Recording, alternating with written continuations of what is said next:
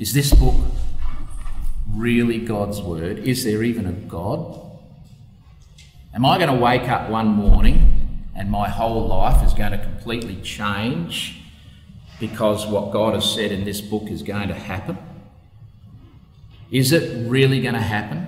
Is the world as we know it today, with everything that goes on, with, we wake up in the morning, we go to school, we perhaps go to work, we go to our various vocations, and am I going to wake up one morning and all that's going to change? Is it real? Well, God is real, and we hope to be able to show you that this evening, just in a few, hopefully interesting ways, to show to you that two things. A, he is definitely real, and B, you are not wasting your time coming here to learn about God and to learn about what he has said in his book. Because I know we live in a world that's very entertaining, and it's so much easier to be home watching TV right now and to be doing all those wonderful things of the entertainment world, and it can be really satisfying to the natural way of life to be doing all of those things, than to come here and look at black words written on white paper that really sometimes we go, is it real? Is it all going to happen the way we've understood it to happen? Am I wasting my time? You are not wasting your time coming here. This is real. God is real. He does exist. So I've answered the question right from the outset, haven't I, about God being real. So we want to have a look at this whole concept in a couple of quick, easy ways. We're going to look at science, and then, as I said, towards the end, we're going to have a look at Israel in the end prophecy. So here's the question. If you believe in God, if you actually believe in God and you ask the question, does he exist? And you say, yes, I really do believe that he does exist. Well, here's what we really have to come to an understanding we agree with. If he does exist, then we believe this, which comes straight out of the Bible, straight out of the first verse of the Bible. In the beginning, God created the heavens and the earth. Now, that's what we would have to believe if we believe in God, because all this came from somewhere. But if we don't believe in a God, if we don't think he exists, then what we have to do is accept this statement. In the beginning, there was nothing, which exploded and created everything. Now, that's your only two alternatives. That second one, of course, some of you have probably heard the Big Bang Theory, that some stage in billions of years ago, there was a massive almighty bang somewhere out there in the universe, and then all of a sudden, we evolved into the creatures we are today. So that in the beginning, there was nothing which exploded and created everything. So there's your two alternatives. You're either going to believe that there is a divine being that created everything, or you're going to believe in the Big Bang Theory. So that's the two. You can't be in the middle. The agnostic is one that sits in the middle of that. So you've got the atheist. He's the one that believes in that statement down there. You've got true believer that believes in there is a God. And then you've got the agnostic one, sits in the middle and says, I'm not sure, don't know which way to go on this. It's sort of a fence sitter. Well, we want to show to you tonight that there is a God, and that he has indeed a plan for this earth and a plan for you and for me. Now, the Bible says this in Genesis 2 verse 1. It says this, and this is a really important statement right from the word go. God said, thus the heavens and the earth and all the host of them were finished. What he is saying there is he completed creation in 6 days, because he's just made a comment on the previous chapter, which is all about creation. And when he says, I have created creation in 6 days, it was completely finished, fully completed. He didn't throw down a little lightning strike into a pond, of a little bit of water and gauge the temperatures right, so a little bit of slime would start to grow, and then that slime would start to realise that he doesn't want to be in the pond anymore, and he slithers out of the slime and starts to realise, I need legs to get around this place, and start growing some legs, turn into this little lizard type of thing, and then the lizard gets around on the ground, can't find the food's a little bit higher up, so he decides to grow longer legs so that he can reach up higher into the trees to eat the food and all of that. That's not a completed creature in 6 days. God said, no, I completed everything. It was fully finished in 6 days. And that is why when you look at what mankind tells you about evolution, it goes exactly against what God had said. And can we prove that evolution is false? Well, just look at this chart, for example. The evolutionists will say that we can basically trace our roots back to the apes, to the monkeys. And from the monkey came man. And that's the evolutionary process started from the monkey as far as our going back in time. Monkey came from originally some slime that grew out of some little pond somewhere, and all of a sudden you got this monkey, and now the monkey turns into a man. Now, would you not expect, if that was true, to find somewhere between the monkey and the man some sort of I think they call it a missing link? Wouldn't you expect that? Well, the missing link is still missing. It's still missing. They've never, ever, ever found the missing link. Because God said, no, when I created creation, Genesis chapter 1, I finished everything as it is today. I finished mankind as he is today. I finished the monkey as he is today. He's not developing into anything. He's staying as a monkey. Now, you would expect if the evolutionists were present, they would say, oh yeah, but hang on, we can detect that we came from monkeys and here we are today because there's a progression of evolving creatures that brought us to man today. Well, none of those creatures have ever been found. They've tried desperately to find the missing link. Sometimes every now and again they find something, go, look, we found the missing link, only to find it some tribal person of Africa from, 1,000 years ago or whatever. They just cannot find that missing link. Now, my sound isn't real good on this. I've had to use the microphone. I hope this is going to work. But before I play this little clip, there was a gentleman who went around to the universities in America, to all of those fancy universities that teach evolution, which, by the way, is generally taught in most of the schools today. It's generally taught in universities today, certainly taught to those that are going down the track of wanting to learn chemistry, biology, and so on, and professors, very, astute, educated people will really cling and categorically tell you they believe in evolution. So this gentleman went along to all of these students who had majored in their various degrees of biology and chemistry and all these other things that they got to, and he asked them, can you give us just one bit of proof, identifiable proof, where we can show that evolution has actually changed in kind. Now, I'll just explain to you what that means. Darwin's theory of evolution said that we started off basically as some sort of a creature living in a pond, and lightning struck it at the right time, and the warmth of that pond was such that, by the way, he's talking about water, so there's already water there, that the electricity was just right, just to start a living organism. All right? And that living organism started as a very minute, microscopic little living being. And from that, hello, we're here today over a period of long time. And we changed from one kind to another. So that creature, whatever was in that lagoon, came up out of the lagoon and evolved into different kinds of creatures. So he went around saying, can you show me evidence today of proving there's a change in kind to prove Darwin's theory? So I apologise if you can't quite understand it. Listen carefully, you might be able to. Let's see how we go. From a group of birds called When you say change of kind, you mean the evolution of one species from another or to another? Yes, we have that in action actually in the Galapagos. Could you give me one instance? Yes, we have an example from a group of birds called Darwin's finches. You take a look at the difference between the finches on the islands that all started out. I mean, that's very, very observable. That's not Darwinian evolution. There's been no change of kind. What do the finches become? They become genetically new and anatomically new, recognizably different species. So they're still finches?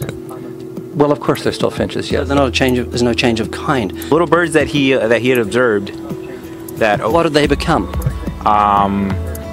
their beak shapes. They're still birds.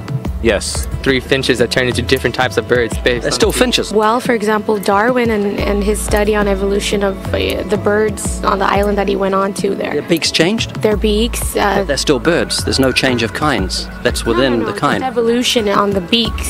So that's called adaptation. It's not Darwinian evolution. There's no change of kinds.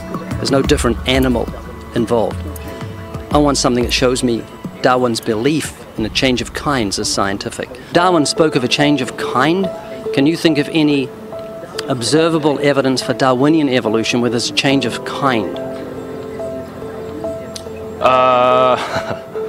Change of kind. Change of kind. I'm gonna have to think about that one a little longer. You give me anything that I can see, observe, and test, which is a scientific method for Darwinian evolution, a change of kinds. Test and observe.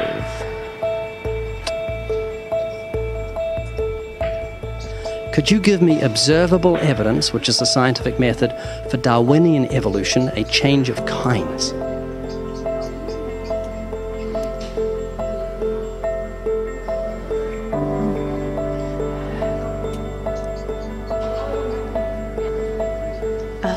I gotta think about it.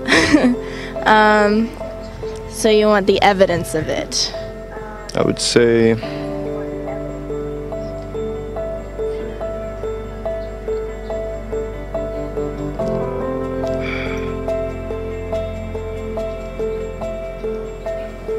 I cannot, I think.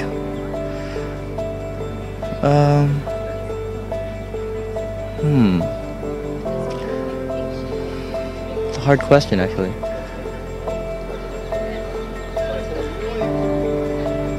Mitochondrial DNA.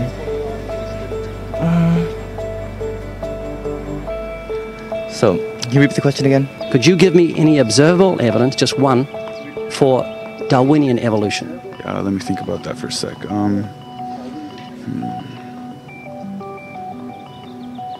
Observable evidence, something where we don't have to exercise faith. Something that can be observed, like the scientific process, observable? That's a good question. That one I'm not quite sure. So you can't think of any observable evidence for evolution? No. How do you know it's true?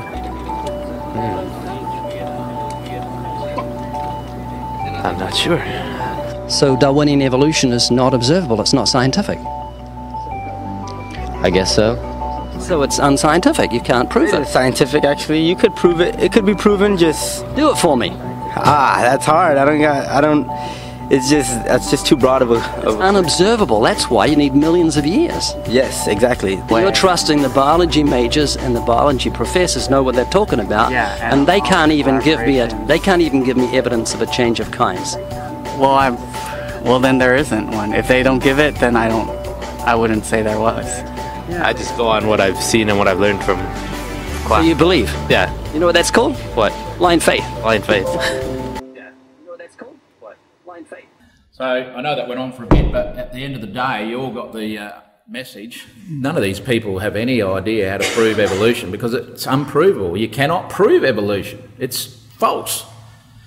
In fact, at the end there, you probably saw what the commentator or the questioner basically said very, very cleverly, said, well, do you know what that's called when you believe in something you cannot prove? And he said, I don't know. Well, it's called blind faith. They accuse people that believe in God as having blind faith. It takes more faith to believe in evolution than it does to believe in God. So it's really quite interesting when you consider Charles Darwin's theory, because that's the alternative to believing that there is a God, and you believe in Charles Darwin's theory. This is what he said. He actually doubted his own theory. So what he actually said was this: the eye to this day gives him the shudder, all right? The eye in our two eyes that we've got, the eye to this day gives me a cold shudder to think the eye had evolved by natural selection seems, I freely confess, absurd to the highest possible degree. That's just one little part of the human body. He says, when I consider the eye, I cannot really believe it evolved. Now there's the man. That's the man that actually gave us the theory of evolution. So it's all very interesting when you start to look at this and expose it for what it is, evolution. It is not scientifically proven. And in fact, one of the greatest exponents of evolution was this gentleman here. His name was Anthony Flew. From 1923, he died in 2010. He was a champion for atheism for over 50 years. Now, there is a man called Richard Dawkins. I don't know if many of you have heard of him. I'm sure some of you have. He is sort of taken up this man's mantle a little bit. This man here was Richard Dawkins' mentor. Richard Dawkins is a really out there, in-your-face atheist and will debate everybody on the world platform. You can Google it and so on. It's quite an interesting character, but he's very, very harsh with his criticisms on those that believe in God. Well, when he found out that this man had a change of thought, because he did, that man there championed atheism for over 50 years, but then in 2004, towards the end of his life, after studying the DNA of our bodies and of all living creatures, he came to this conclusion. Now that I have seen the incredible intricacy of DNA, I am forced to say there must be an intelligent creator. Cannot possibly have evolved, he said. He was an exceptionally smart, intellectual man that decided he had to have a change of heart, and he wasn't too proud to admit it. Prior to him dying, he admitted that was the case. He used to have a book out there called There Is No God, and he changed it and put out another book, There Is a God. And he said, my discovery of the divine has been a pilgrimage of reason, not of faith. Now just think about that statement. It's so much more logical to believe in a divine creator than it ever is not to believe in one. That's basically what he's saying. There is a God out there. He has a plan, he has a purpose, and he is going to see that plan through. So, does God really exist? Well, let's have a little look at some other science that might be able to support, or will be able to support, something quite special about at least his book that he wrote.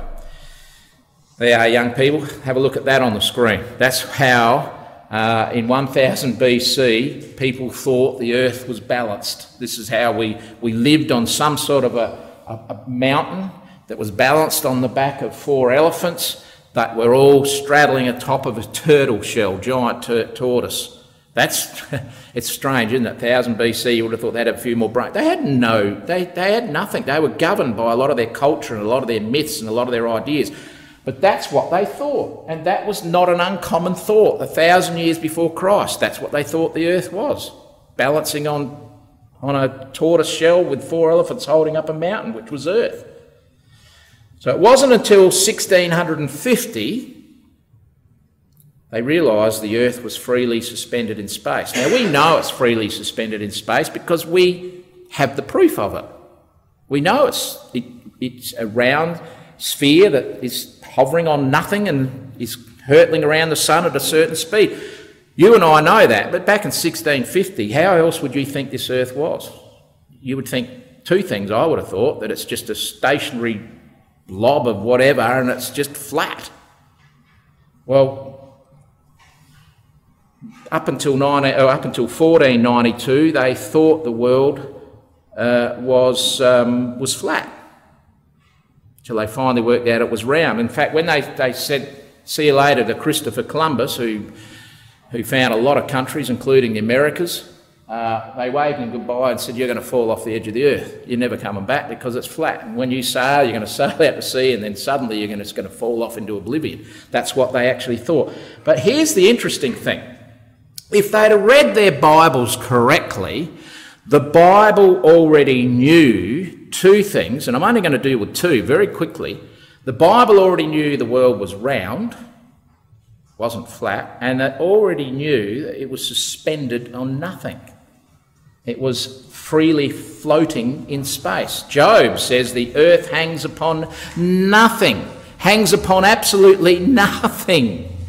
Now, Job is one of the oldest writings in the Bible. At least 2,000, maybe 2,500 years before Christ, well and truly before they all thought we were floating on turtles and the backs of elephants. So Job knew that the earth hangs upon nothing. Isaiah, 1,000 years, about the same time as what people were starting to think that the world was, supported by elephants and a turtle or whatever. He said, no, he who sits on the circle of the earth.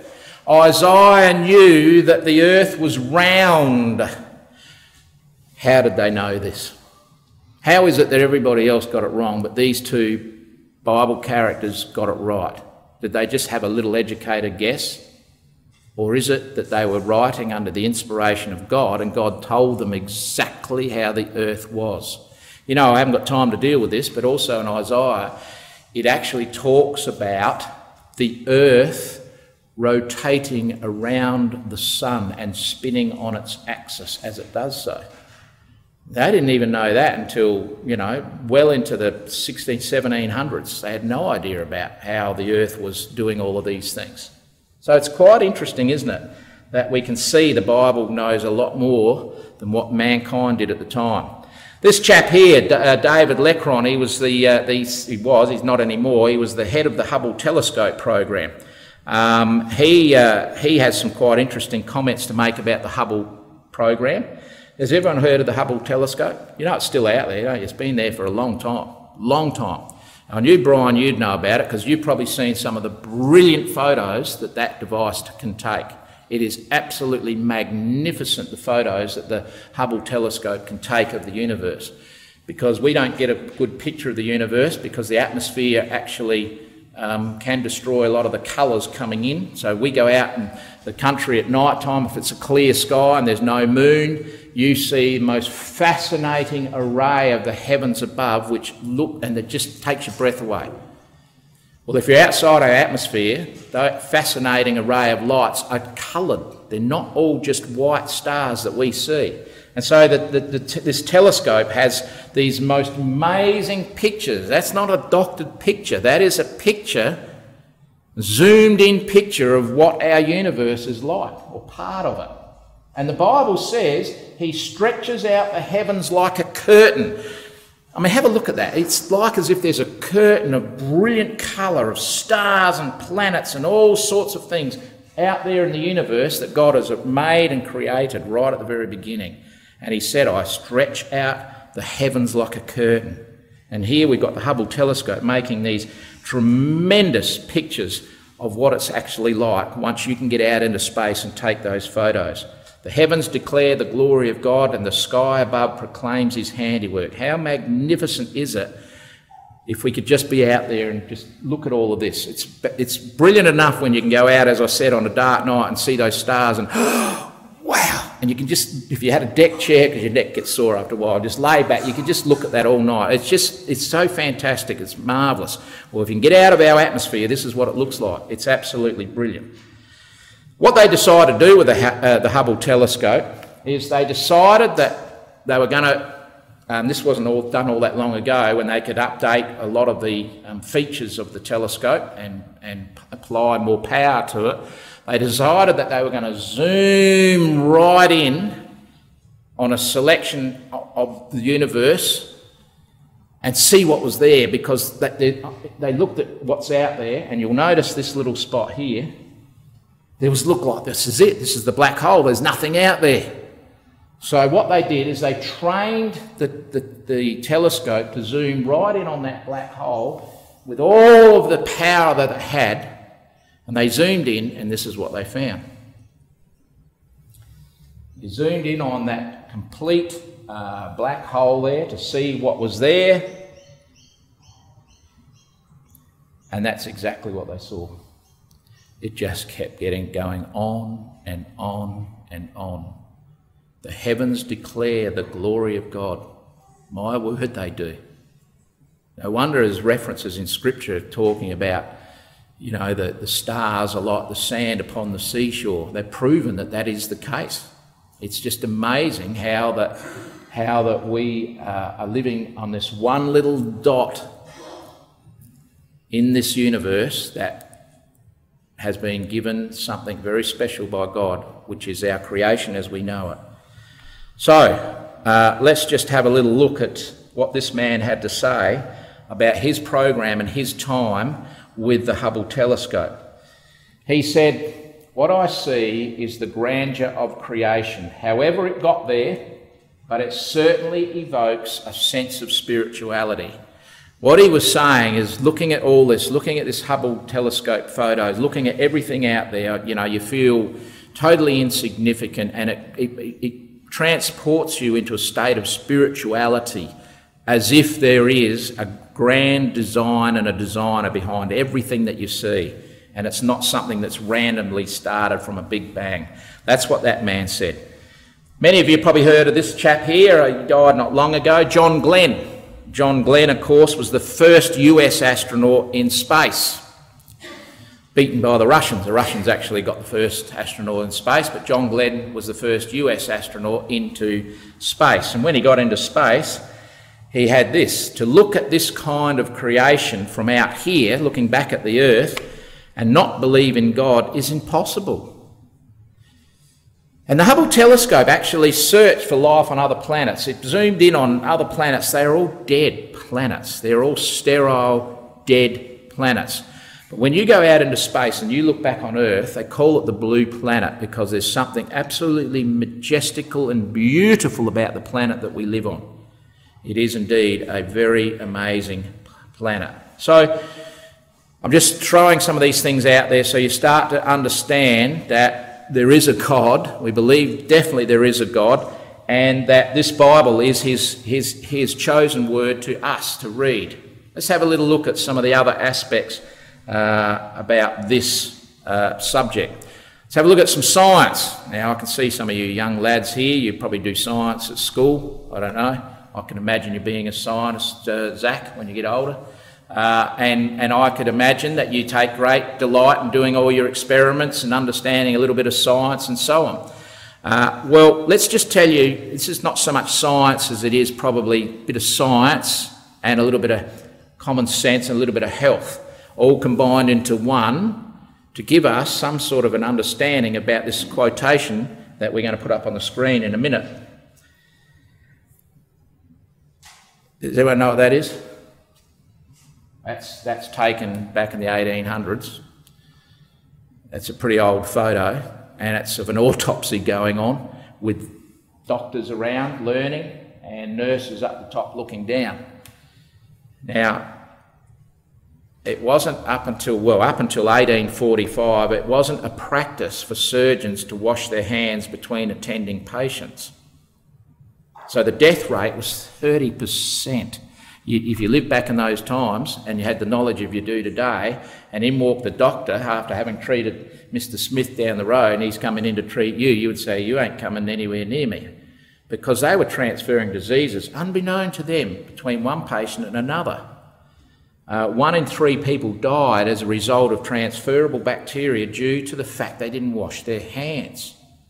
Now, that's not all that long ago. It might sound a long time ago, but this is up until 1845. Then a French doctor came along and said, "You know what? I think we should be washing our hands before we treat another patient." So he set up a bowl system at the end of each of the beds that before a doctor would treat a patient, he'd wash his hands. From 1845, doctors began to wash their hands in a bowl of water. They noted the death rate due to infection dropped by 20%. So it went from 30 down to 10%. That's pretty good. That's a very good measure. Excellent measure. But they still had this 10% problem where people were dying because doctors were coming in, they were still washing their hands, they were treating the patient, there was still some diseases being transferred. Well, it wasn't until the early 1900s that doctors began washing their hands under running water, that the death rate of post-operative patients from infection dropped to 2%. And most of those patients that did have a bacterial infection were not caused by doctors having it on their hands when they treated the patient. Now we might go, well, there you go. How good is that? That's science for you. They've worked in conjunction with health, and they've worked in conjunction with the doctor's arena that they work in. They've combined it all together. And how about that? From 1845, 1 in 3 people died through getting transferred of bacteria from a doctor. Right up till today, it's down to 2%. Whoa, good on us. Why didn't they read their Bibles? God knew that that was a problem. He knew that was a problem. He told people about it. He said to the Jewish people. And he said this at the time of Moses. Moses, who of course lived over 1,000 years, 1,200, 1,400 years before the Lord Jesus Christ. Look at what he said. If only they'd read their Bible. This is what the Bible said concerning this particular problem. To avoid infection, wash your hands under running water. That's what the law of Moses told the Jews to do. How amazing is that? 1500. How did God know that? Oh, I'm sorry. How did mankind know that? How did Moses know that, to write that in the book of Leviticus? Because God told him.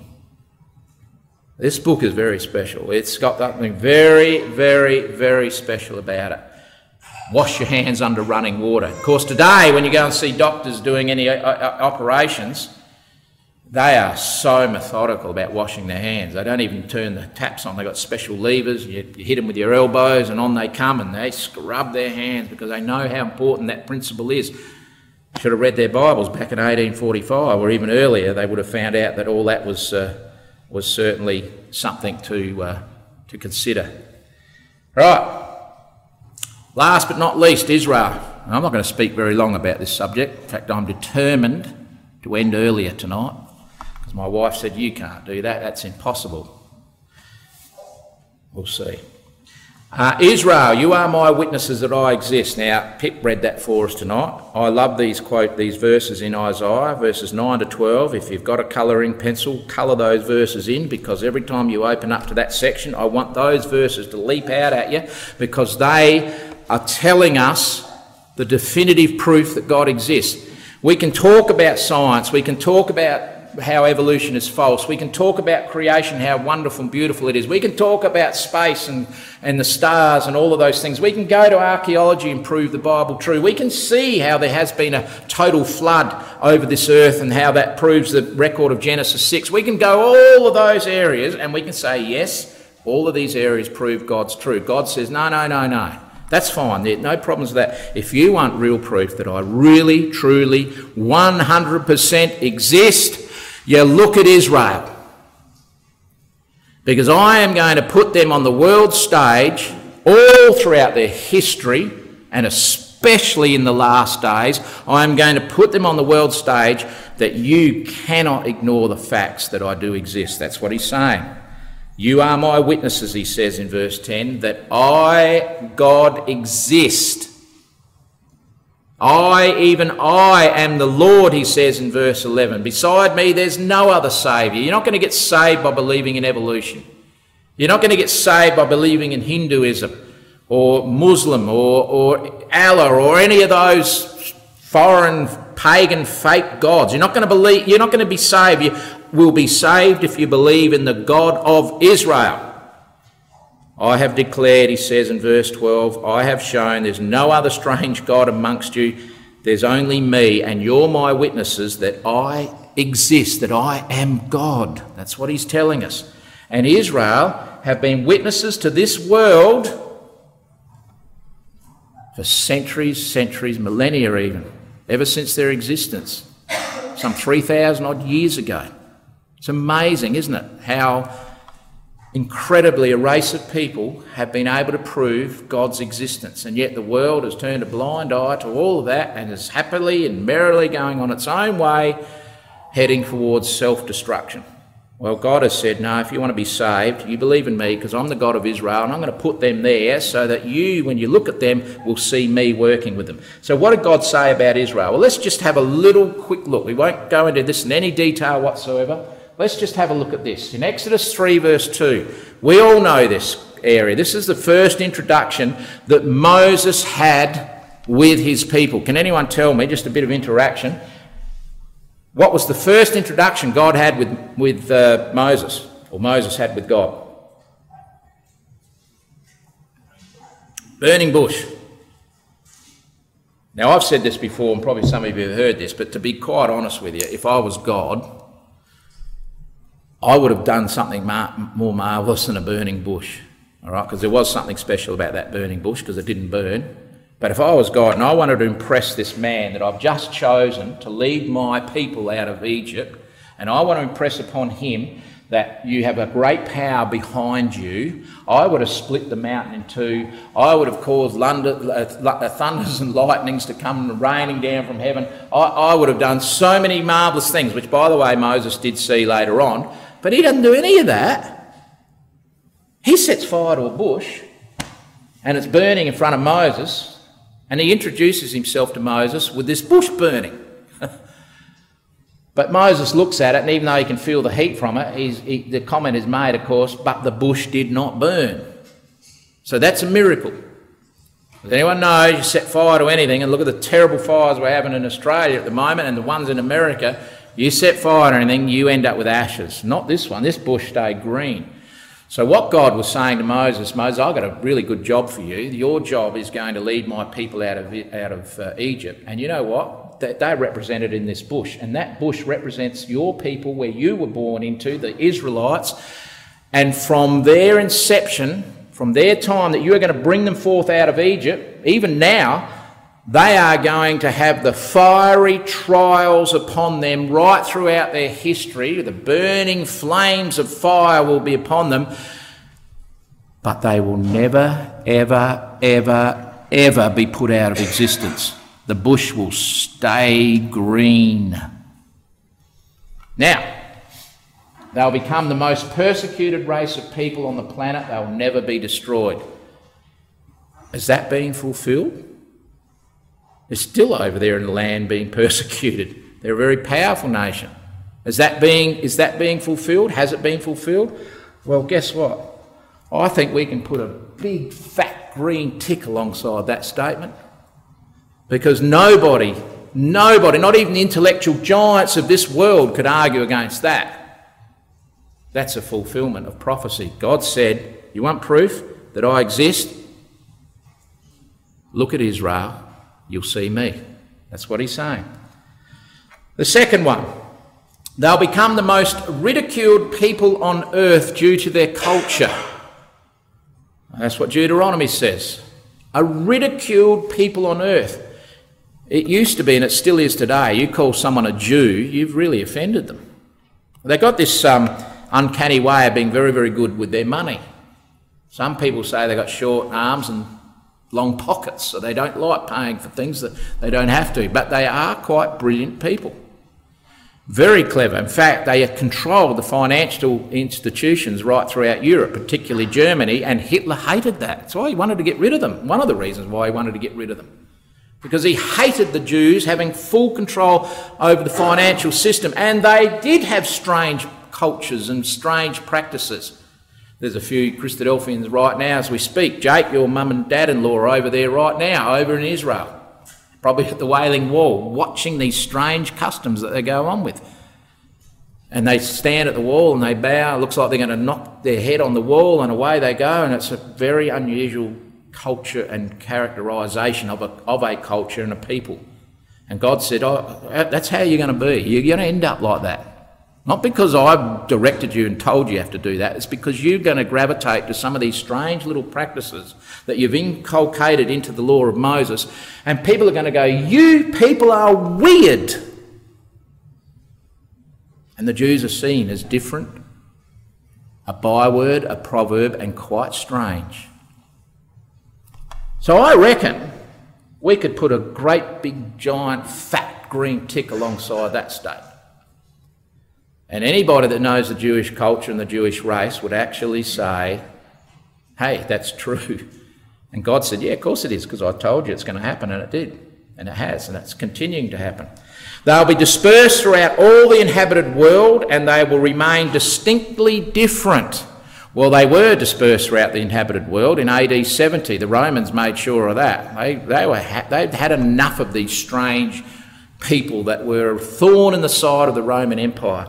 So down they came and they invaded into Israel and they destroyed Jerusalem and they sent packing all the Jews into the then known Roman world. Many of them went down into Egypt, a lot of them went back into Europe, and many of them in the other places where the Romans had their army camps and where they had control. And the whole idea of doing that was to basically get rid of the Jews out of the land so that they would be bred out as a people and they would have no culture whatsoever left. Didn't work.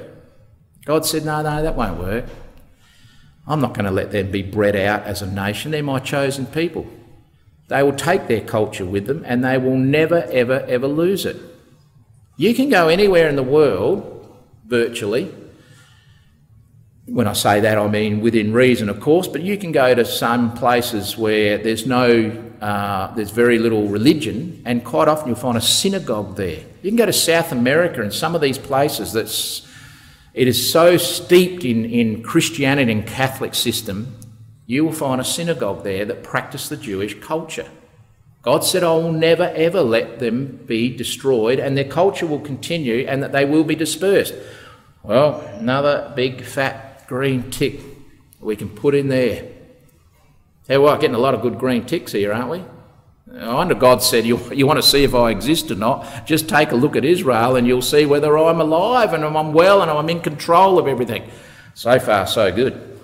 What else did God say? He said, you know what? He said, after a long dispersion, I am going to bring back my people into their original ancient homeland and that they are going to become a strong nation. That's all found in Ezekiel 37 and many other passages of Scripture. What's the year they came back to the land? Fire it out to me. 1948. Well done. That's exactly right. That's not long ago, is it, young people? I'm talking now some of these younger ones here. That's not very long ago, 1948. My mum and dad came into the truth because of this event in 1948. Because someone said to them, and in fact my dad said, Ray, he said, and this was in 1945, straight after the Second World War, which my dad fought in, and he said, and this was a Christadelphian that said this, his best friend he grew up with at school. He said, Ray, he said, I just want you to know something. He said, you should believe in the Bible. My dad had no idea who God was or what the Bible was all about. He said, Ray, I'm telling you something. Sometime you are going to see the Jews come back into the land.